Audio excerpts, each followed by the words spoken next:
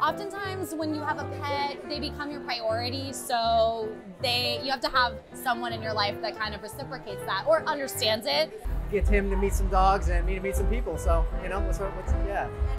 You know, I'm not into Christian dating, I'm not into random hookups, and so being a dog lover, I just thought that it was a wonderful opportunity for people that have a lot of love in their hearts to be able to find each other rather than just finding some random person in the park.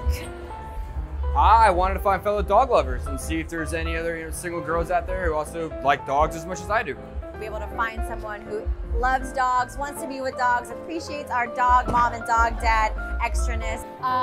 It's a lot being a single mom, so it's important to be able to find people out there who can respect that and support that, or maybe are single dads that are looking for a single mom, you know, all of those things. Gotta be kind and loving. I don't know. I think that, yeah, maybe that's a cliche, but it is what it is. I mean, having a lot in common for sure. And if we could, you know, someone who's more outdoorsy and active in that space, and, you know, having a dog along for that would also be fun.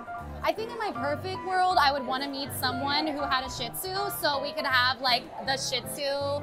Snickers needs a Twix. He needs to find his Skittles. He needs something. He is looking for love. Do you see this face? Do you see? Snickers, there's hope for you. And there maybe is a little bit of hope for me if there's hope for you.